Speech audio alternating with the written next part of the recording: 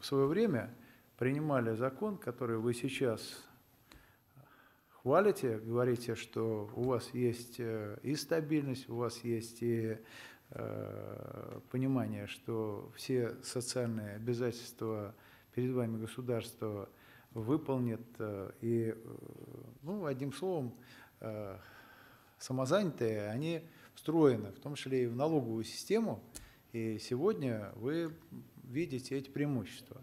Но переживаете, а как будет потом?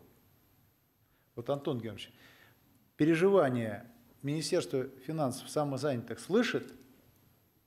Мы понимаем, что надо учесть их статус и сделать все для того, чтобы люди труда, которые вот нашли себе место в жизни, определились, уплачивают сегодня тот налог, который мы им определили, дальше будут комфортно себя чувствовать, не переживать за свое будущее.